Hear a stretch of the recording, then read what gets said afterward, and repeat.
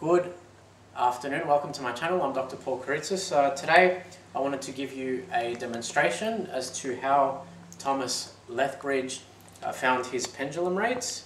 I recently did an article and have started testing some of the rates that he suggested.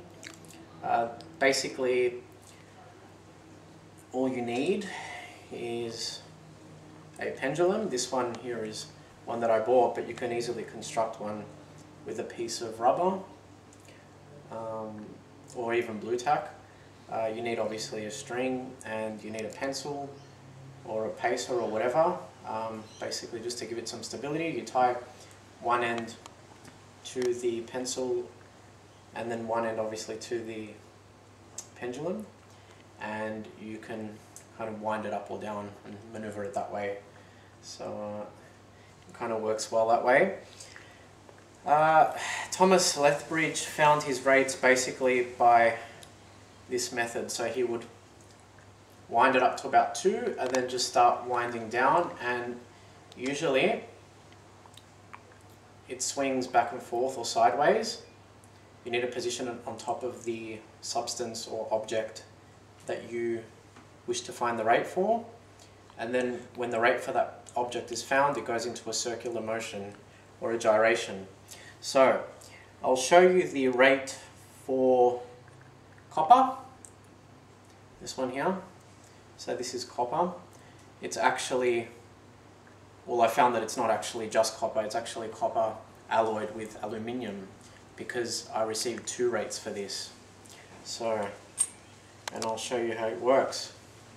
So we'll start at about here. So all you do is you position the pendulum right on top there. You need to have very steady hands for this. So, and then you'll see that it will start swinging like so.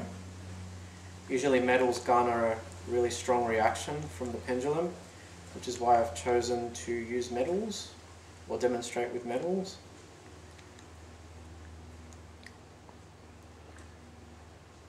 So I'm gradually unwinding.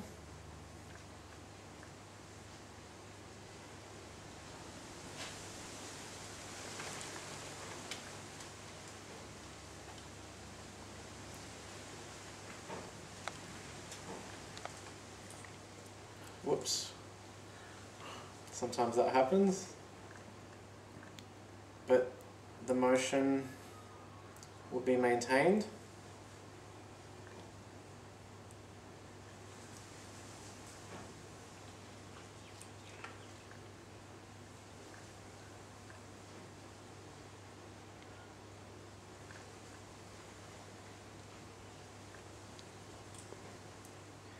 There we go again.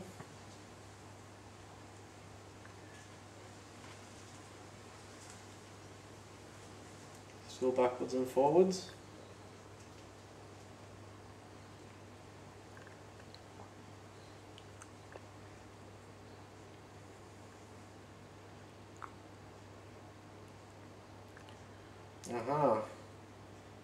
There's a change in motion there. So it's going into a gyration. And it's quite a strong one, which shows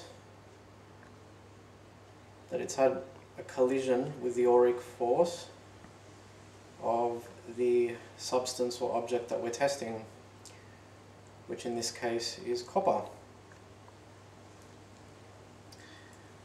So basically all we do here is we take our tape measure, whatever your preference is, and then we measure it. So 23. It sits on 23 there.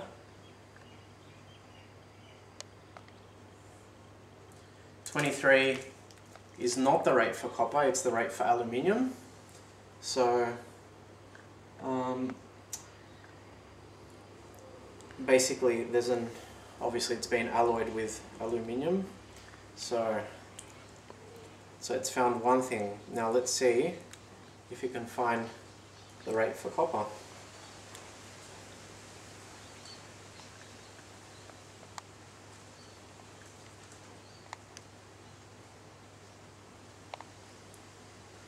Again, as it moves out of the rate to which nature has assigned it, it continues its backward and forward or sideways motion.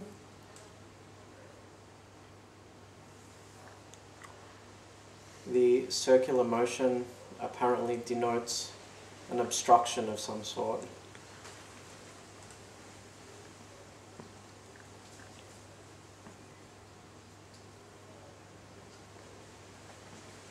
There we go.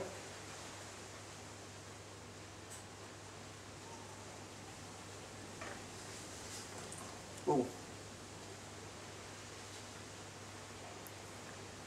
There's a nice strong reaction there. So what we need to do now is basically measure. So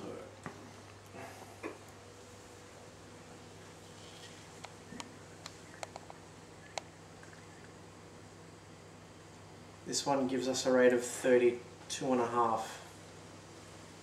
So, which is the approximate rate for copper. Well, actually Lethbridge found his at 30. Though they sometimes vary, it depends on the individual. There's quite a few different factors. Though I've tested about a good 40 things so far, or 40 substances and objects, and my rates do correspond with his. They tend to be off usually by half an inch by an inch. But there are various things that could be attributed to. So I will complete about 5 or 10 more substances or objects, and I will paste my results on www.paulkaritsis.net. So I'll see you soon. See ya.